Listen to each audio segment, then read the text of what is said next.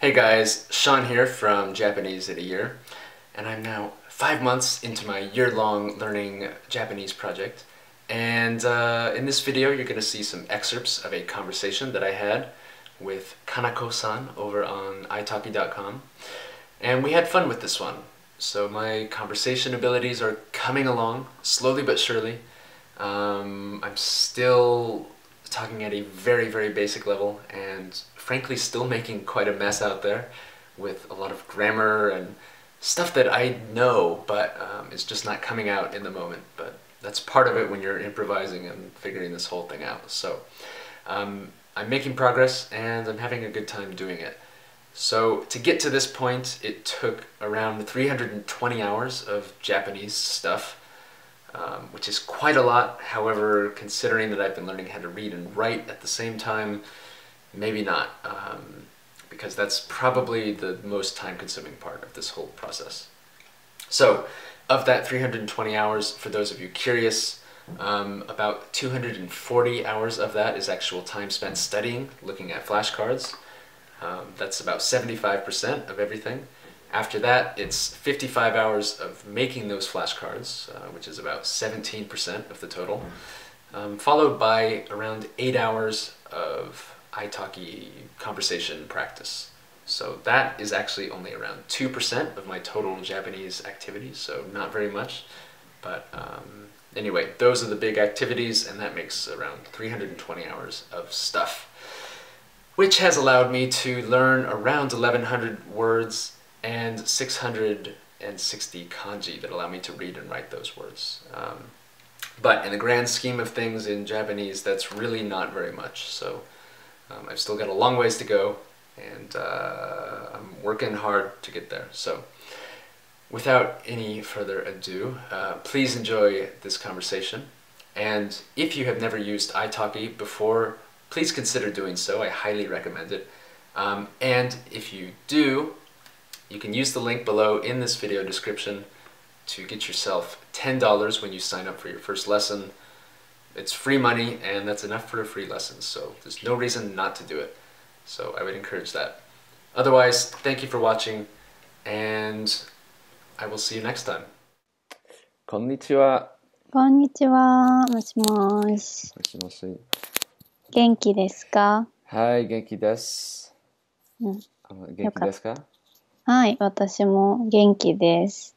今日はイギリスは曇っていて寒いです。で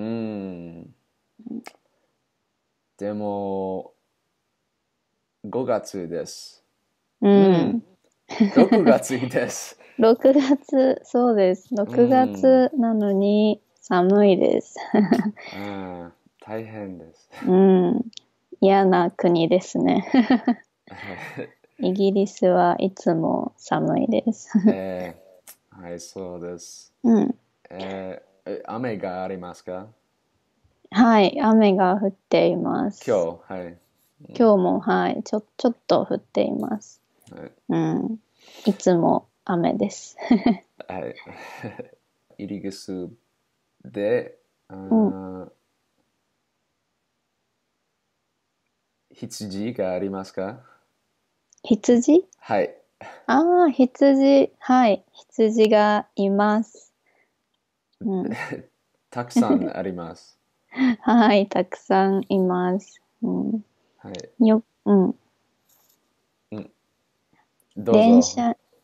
電車に乗っていると、羊がたくさん見られます。乗っていると、羊は電車を乗りますか？違います。私が電車に乗っています。はい、OK。乗っていますは何ですか？ So, I'm on the train. わかります。で、そう、羊は外にいます。はい。電車に乗っています。はい。電車に羊がありません。はい。羊は電車に乗れません。そっか。でも、羊に乗ることができますか？どうだろう。多分できないかな。大変。羊はちょっと小さいですはい。ね。はい。ショーンさんはもう朝ごはんを食べましたか？いいえ、まだそう。食べたいです。うん。はいはい。少し疲れました。疲れました。うん。なんで？はい。あの、眠、あね、眠たかったです。うん。ね、ね、寝たかった。寝たかったです。はい。うんうん。もう少し寝たかった。はい。朝食を食べませんでした。うん。でも、日本語のコースの後で、うん。晩ご飯を食べます。うん。晩ご飯。はい。うん。夜のご飯。ああ、いいえの。単語は、うん。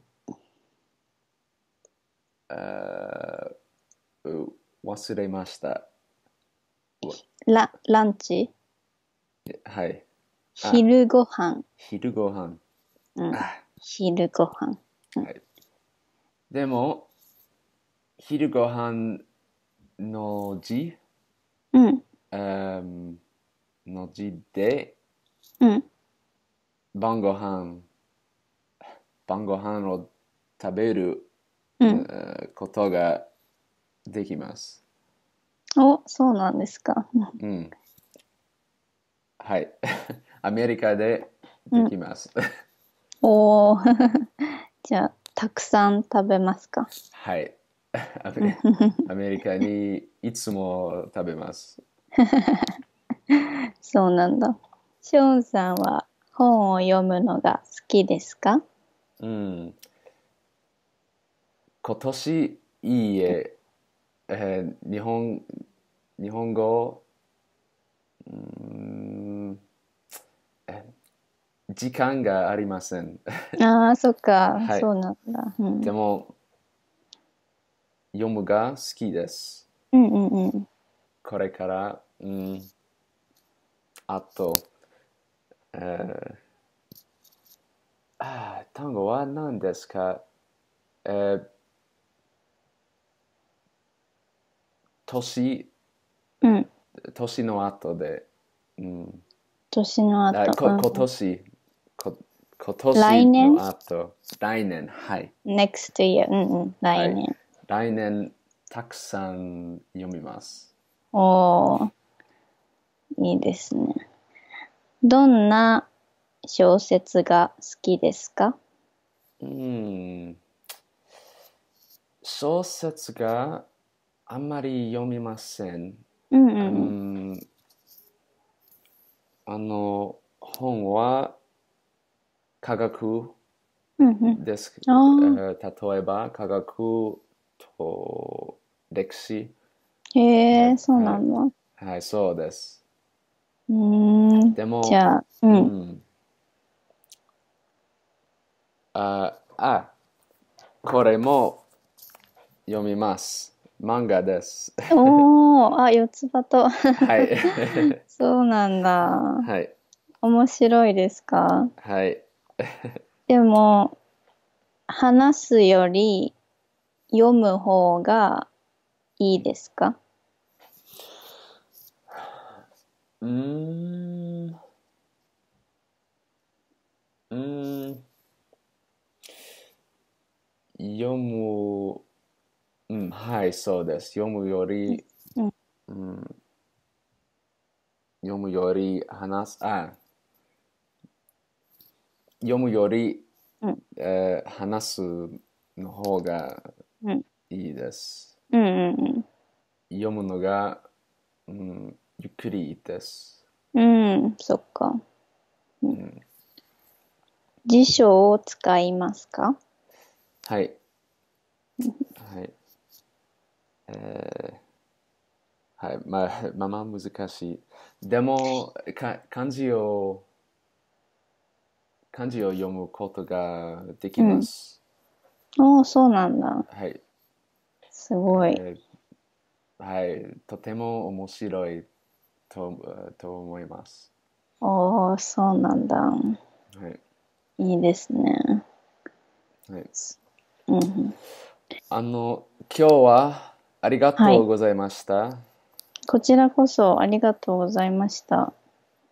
また楽しかったです。楽しかったです。はい。うん。じゃあ、またね。OK。また。うん。ありがとう。バイバイ。はい。